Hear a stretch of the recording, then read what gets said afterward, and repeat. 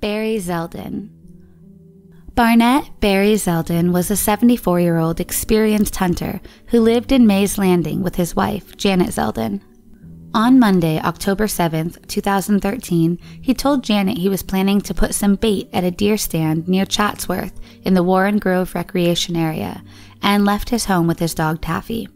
This would be the last time anyone saw him. Barry signed in at the Audubon Gun Club on Route 563 at 9:55 a.m. Monday morning.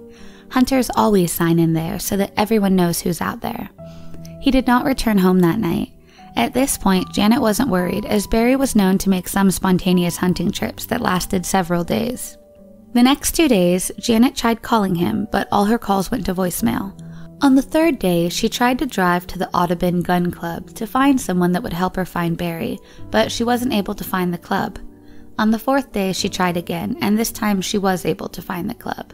She got some members of the club to help her look for Barry. They searched around the area but couldn't find any sign of him. Then, on the fifth day, while searching for Barry, a few members of the club found Barry's 1972 Chevrolet Blazer. Inside the SUV, they found his car keys, still in the ignition, his cell phone still on the dashboard, and his dog Taffy still waiting for him. The windows of the car were left down, and Taffy had apparently survived on rainwater and corn and molasses meant for the deer.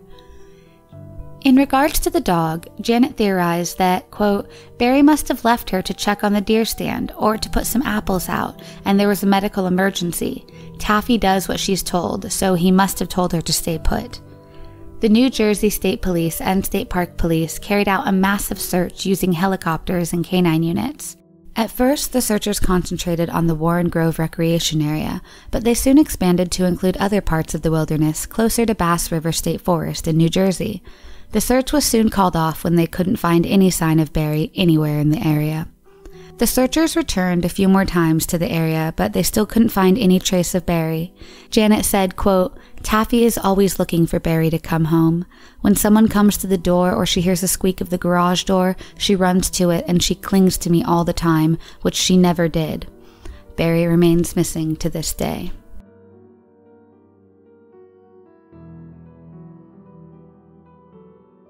Bobby Panknin.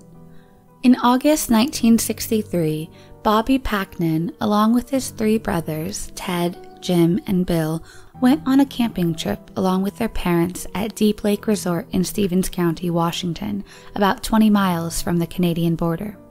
On the 3rd of August, Bobby, Jim, and Bill went for a hike with their mother, Edna, alongside an isolated logging trail near the campsite. Ted and his father had decided to stay behind at the campsite and go fishing instead. During their hike, Bill heard a creek nearby and asked his mother if he could check it out. Edna agreed and followed him, telling Jim and Bobby to wait on the trail. However, Jim didn't listen and followed Bill and his mother down the creek, leaving Bobby standing alone. The creek was only 100 to 150 feet from the trail, and they were only gone for a couple of minutes, but when they returned to the trail, Bobby was nowhere to be seen. He had been barefoot, but no footprints were found. They searched him and called out to him, but couldn't find any sign of him. They eventually notified authorities, and an extensive search was carried out involving bloodhounds and over 4,000 volunteers. Searchers traveled deep into the remote Deep Lake area that surrounded the campsite. The area was hilly and rugged and was difficult to navigate. Sniffer dogs were brought in, and they picked up a scent that ran for a couple of miles before abruptly stopping at a fork in the road. At the time of his disappearance, Bobby was 2 feet 8 inches tall, 30 pounds, with blonde hair. He was wearing blue shorts and was barefoot. Authorities considered the possibility that Bobby could have been abducted, but due to the remote location where the family was located, they believed it's unlikely. Authorities theorized that Bobby got lost trying to follow Jim and was attacked by a wild predator, such as a cougar, bear, or an eagle. Both of Bobby's parents are now deceased, but his brothers are all still alive. Bobby's case remains unsolved to this day.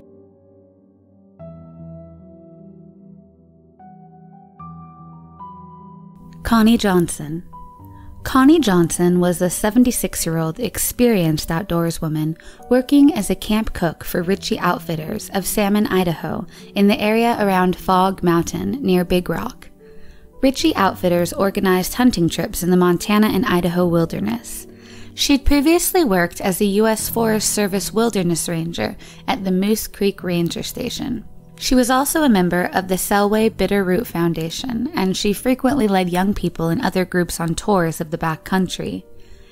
She was known to have very good survival skills and 25 years of wilderness experience.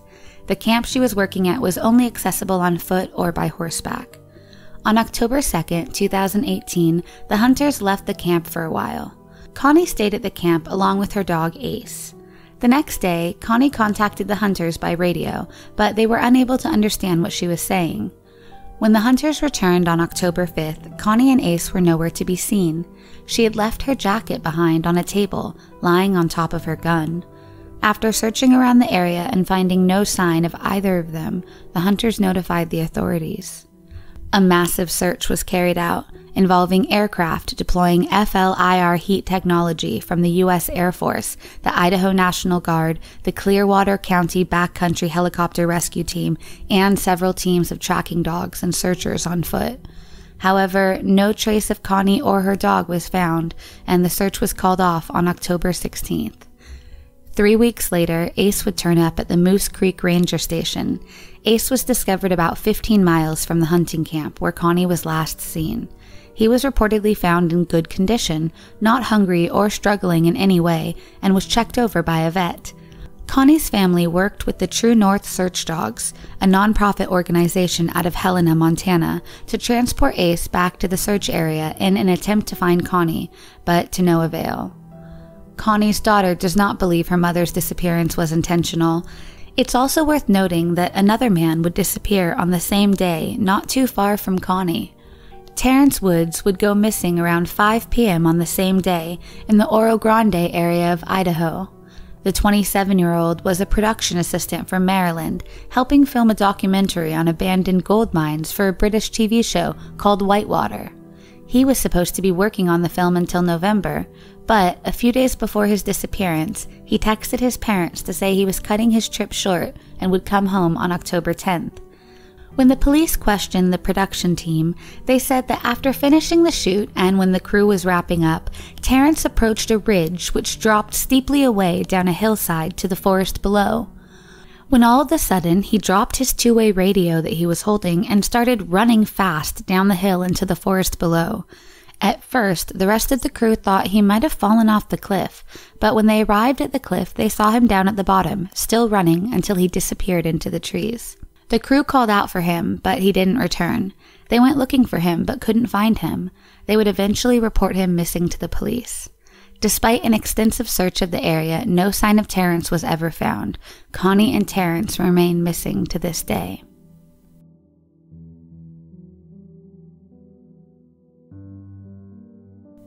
Stacey Arras. On the 25th of July, 1981, 14-year-old Stacey Arras from Saratoga went on a 4-day horse riding trip with her father in the Sunrise Meadows area of Yosemite National Park in California. They were part of an 8-person group riding on horses and mules. The group reached a cluster of cabins designed for overnight stay at Sunrise High Sierra Camp. They tied up their horses and mules and went indoors to freshen up. Stacey cleaned up, showered, and changed clothes. While the group was resting, Stacey told her father she wanted to hike down and take pictures of a nearby lake. She asked him if he wanted to go with her, but he declined. An elderly man named Gerald Stewart from their group accompanied her instead. The group saw the two going down the hill towards the lake. After walking a little while down the hill, Gerald felt tired and sat down. Stacey then told Gerald that she would continue and go to the lake. The lake could have been either a few hundred feet away or as long as 1.5 miles away. The exact location is not clear. The group watched Stacey walk further towards the lake. They then saw her go behind some trees and disappear from sight. This would be the last time she was ever seen. When Stacey didn't return, the elderly man got up to look for her, then gathered the remainder of the group to search more extensively. He later reported that he'd spoken with a group of hikers, but they said they hadn't seen her. The group did find a lens from her camera, but no other trace of her. After the initial search, Stacey was reported missing to the authorities. Rescue crews invested extensive efforts to finding her. About 150 people looked for the teen, which included roughly 67 Mountain Rescue Association volunteers, dogs, and helicopters, all canvassing a 3 to 5 square mile area around Sunrise Lake. Despite this, the camera lens is the only clue. Stacey reportedly had several other items on her person. She was wearing an ankle bracelet and possibly stud earrings, as well as carrying binoculars and her camera. None of these items ever turned up. It is possible that she was abducted, as there was no sign of an animal attack, and given the proximity to the camp, it's hard to believe she would have lost her way. For 39 years, Stacey has remained missing.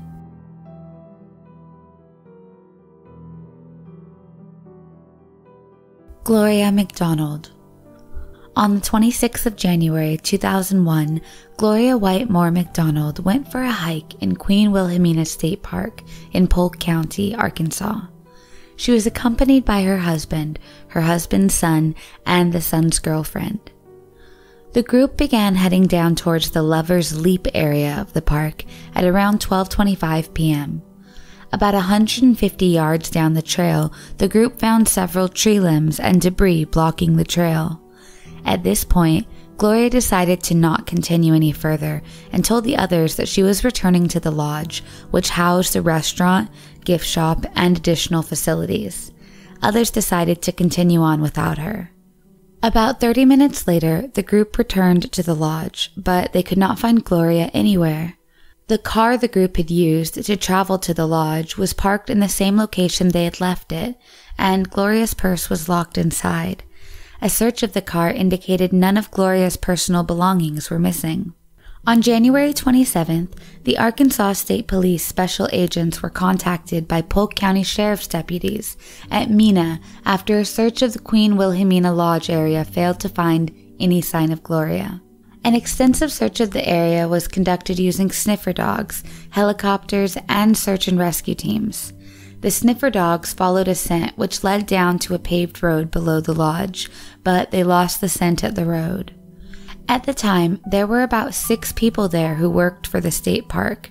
The kitchen help, waitresses, as well as a few men piling brush and cleaning up after a previous night's storm. However, none of them had seen Gloria. Gloria was a court reporter for the Mena Star newspaper, and some believed that someone she had written about could have abducted her.